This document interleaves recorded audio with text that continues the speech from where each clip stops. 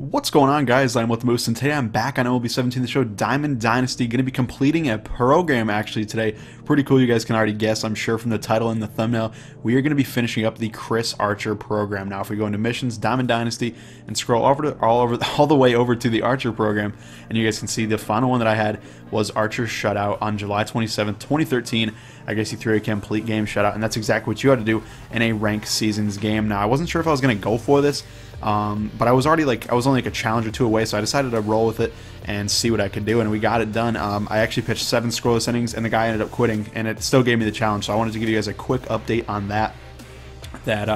You actually do get the challenge done, even if they quit out. I'm not sure if you'll get it if you only pitch, like, let's say 3 innings, but like I said, I pitched 7 innings, complete game, or I should say 7 innings shutout, and it was a complete game because he quit. So I'm guessing if you pitch at least 5 innings, you'll get it, and maybe even if you only pitch 2 and the guy quits, as long as you didn't give up a run, you might get that one. But let's go through all these and see what you need to do for him. Actually, first up, let's go redeem the mission and get that Chris Archer on our team. Now, I know a lot of people weren't too excited about this card because it's only like an 81 overall. You guys can see on the way you get certain rewards, like some program packs, which are really not that great, to be honest.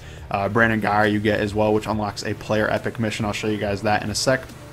But we get another program pack right here for, I believe, 85% is what this one was. And then, of course, at 100%, which is what we are at, we get the 81 overall rookie edition Chris Archer, which is pretty cool, but in general, really not that like useful of a card or anything like that. It does say feed me right there, which is a glitch. I think they're going to fix that.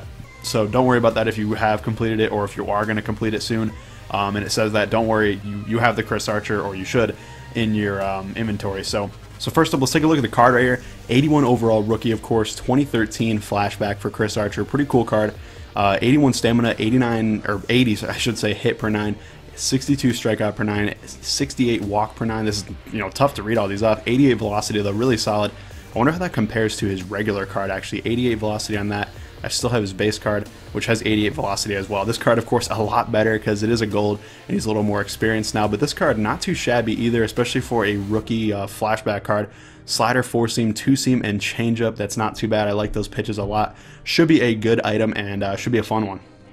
Let's take a look real quick at first the Brandon Guyer mission, and maybe that Chris Archer unlocks a player epic, but I'm not entirely sure. Looks like not quite. Actually, it's a player spotlight for Guyer, so actually the Archer does, so that's pretty cool. But Brandon Guyer breakout, this card basically, if you get, it's kind of hard in my opinion, 1 hit, 2 RBIs, and a walk in 1 game with him. It's really difficult, and there's already a challenge like that for the 81 Kenny Griffey, so I really wouldn't worry too much about this. All you get is some stubs, XP, and some tickets, which, I mean, is cool, but like, I wouldn't worry about it, honestly. Now this one, I'm very excited about this. Did not even know he had one. Tally 50 strikeouts with rookie flashback Chris Archer in DD games, and you get a baseball as flashback pack, which is pretty good. I mean, those packs weren't the greatest or anything like that, but you are guaranteed a flashback card, I believe, and decent chances to get like Roberto Alomar, I believe, and there was one other guy which I can't remember, but pretty cool, and I'll definitely be going for that. So not too bad.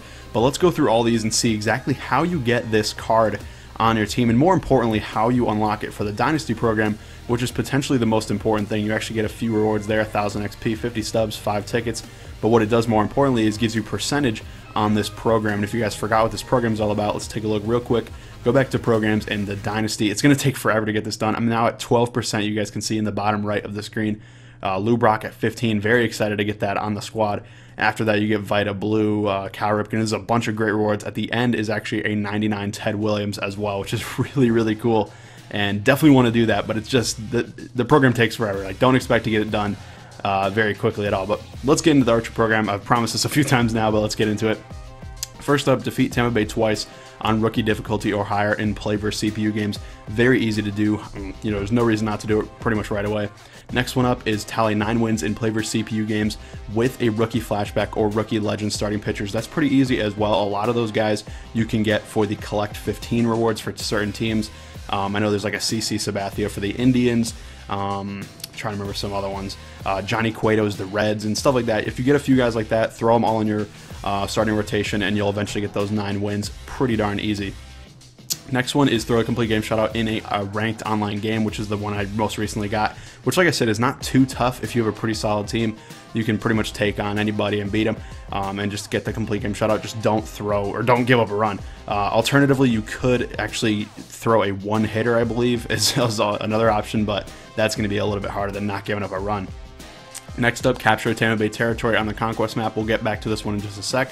Next one up after that, tally 7 pitcher strikeouts in one ranked seasons game with a rookie series starting pitcher. So same kind of deal as the one above where you need 9 rookie wins in play versus CPU games. This one you need 7 strikeouts with one rookie series starting pitcher. Not that hard either. Just load up your starting rotation with a bunch of rookies, and or not real rookies, but like rookie flashbacks, stuff like that, and you'll pretty easily get it. It's not that hard to strike out people online. People are very willing to swing at bad pitches.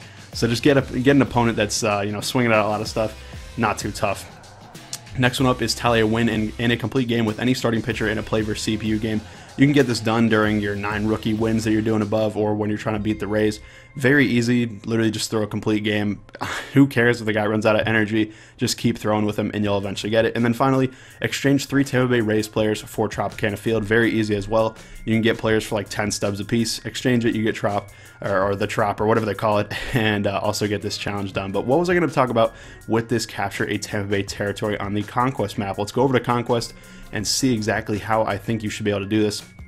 And it's actually pretty easy now. I want to make sure you guys know you have to literally capture a Rays territory. It can't be a territory that used to be the Rays. It can't be the stronghold that used to be the Rays. It has to be a Rays territory that you capture, when you capture it. So they have to be holding it. You have to take it from them, like literally. So the easiest way to do it, honestly, is whenever you restart Conquest, just make a beeline down there so you guys can see it. At the beginning, I just started going crazy down there. It takes a few turns, maybe like 4 or 5 turns to get down there, and eventually you'll get down there, and I beat the Rays, you guys can see. And I'm probably going to wipe my board now because this is a terrible board. It's a terrible way to play Conquest. I wouldn't recommend you do it in your normal Conquest mode, but if you're just trying to get that challenge done, it's actually pretty easy. Just make a beeline, like I said, maybe 4 or 5 turns, you easily get that done, and that'll get you that challenge done and get you a Chris Archer on your team. So thanks for watching. I hope you enjoyed. If you did, please leave a like down below, and let me know down in the comments down below if you're excited about Chris Archer, if you think he's gonna be a good card, or if you think it's kind of a waste of time. Thank you guys for watching, and I'll see you later.